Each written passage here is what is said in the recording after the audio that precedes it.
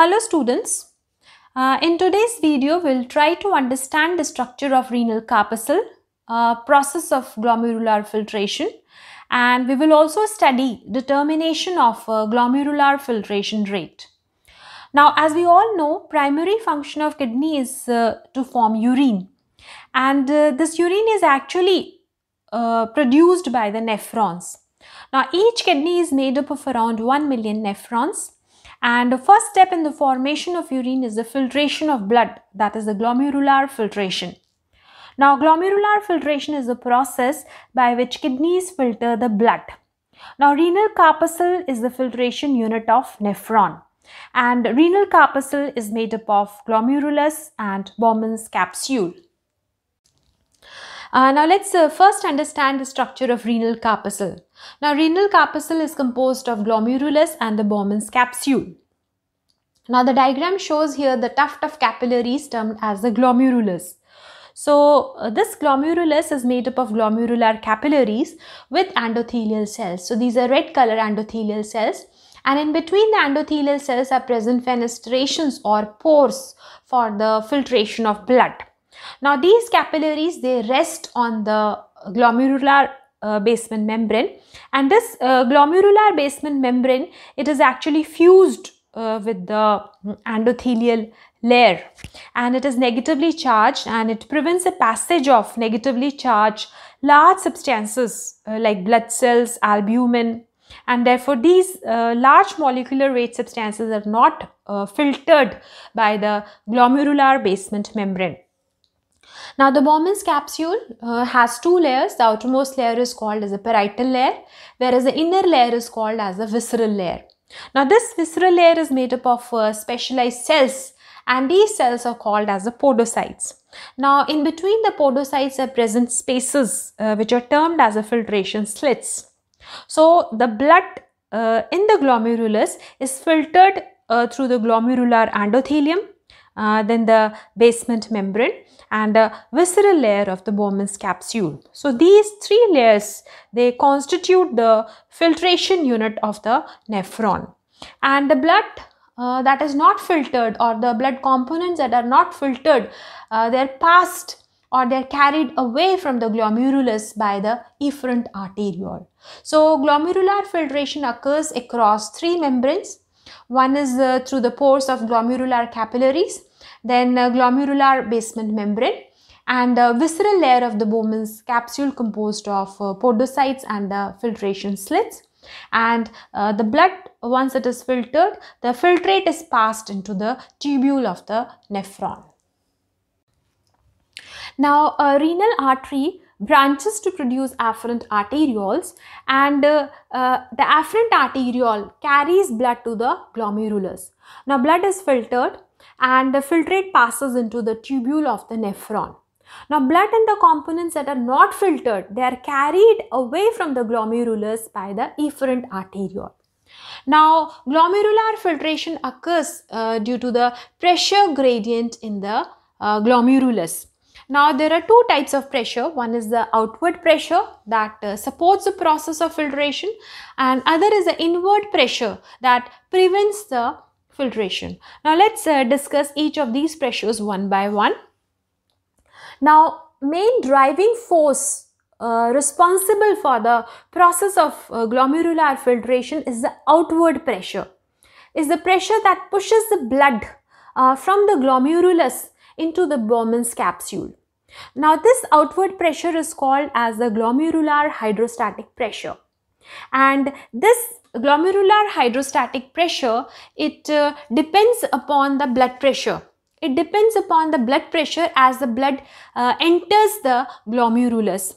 Now apart from this, glomerular hydrostatic pressure also depends upon the width of the afferent arteriole. Now as it is clear from the diagram, the diameter or the width of afferent arteriole is more than that of the efferent arteriole, and thus pressurized blood that is ejected from the heart enters the glomerulus through a relatively wide afferent arteriole, and it exits from the glomerulus through a narrower arteriole, and this this produces a pressure in the glomerulus responsible for the filtration, and this pressure which is shown here in the red color is the glomerular hydrostatic pressure that supports filtration, and this is 55 mm of mercury.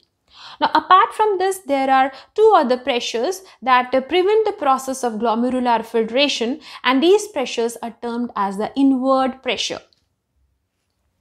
Now, these pressures or the inward pressures, what they do is this, that they pull, here shown in the blue color is the capsular hydrostatic pressure, and in the green color is the colloidal osmotic pressure. So, these two pressures are the inward pressures, and these pressures, they pull in the plasma and its components towards the glomerular endothelial capillaries, and they prevent the process of filtration.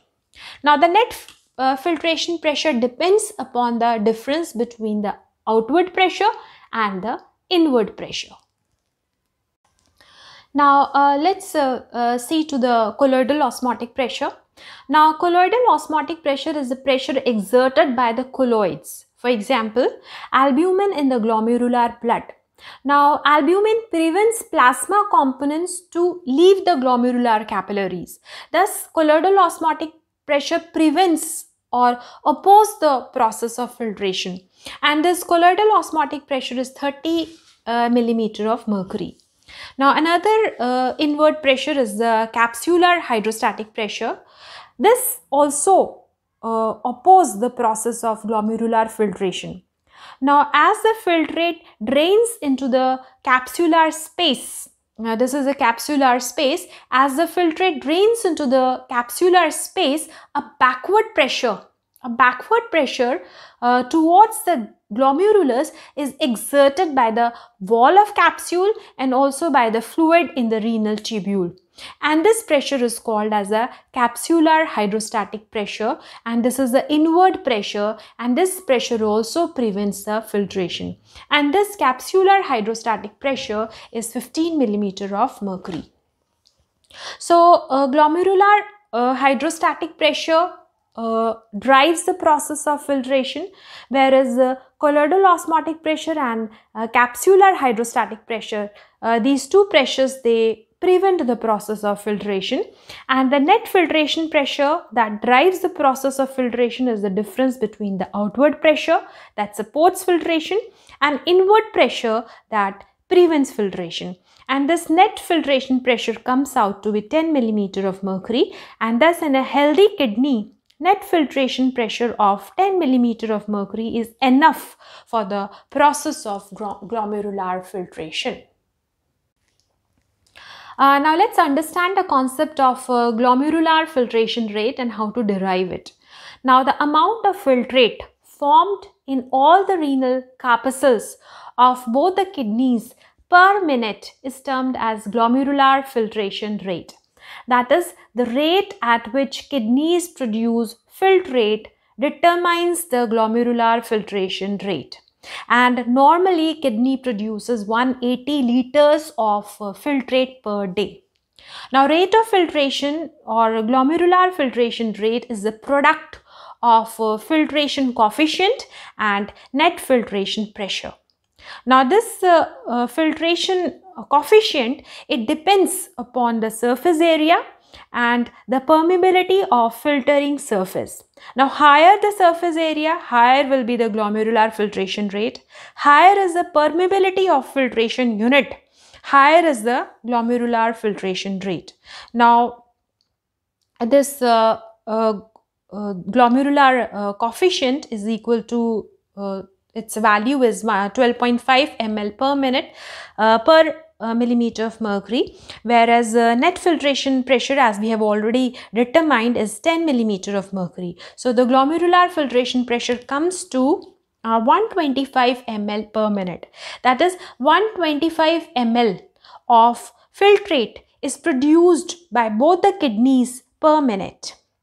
That is, glomerular filtration rate is 180 liters of the filtrate is produced in 24 hours by both the kidneys. Now, glomerular filtration rate determines kidney function. Now, glomerular filtration rate below 60 ml per minute shows that the kidney is diseased, there is a kidney disease, and glomerular filtration rate of 15 ml of filtrate per minute or lower than that shows that there is a kidney failure.